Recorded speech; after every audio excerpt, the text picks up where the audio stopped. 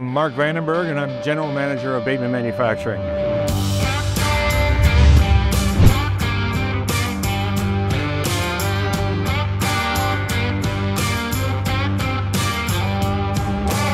Bateman Manufacturing is a heavy equipment manufacturer, mainly for rotary style attachment. So our main product line would be the scrap grapple, an orange peel grapple, and we also get into some demolition style grapples, and then here at the show we're focusing on also our forestry grapples, which are rotating as well. We've been in the scrap industry for many years and we focus on that, and that as recycling grew, that opened up the demolition market into some magnet and rotary attachments.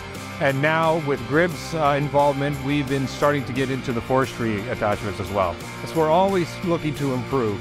So we're trying to make attachments live longer without having any maintenance done. So we're tightening up tolerances. We're looking at better structure in the grapple itself and the attachment to get more life out of them.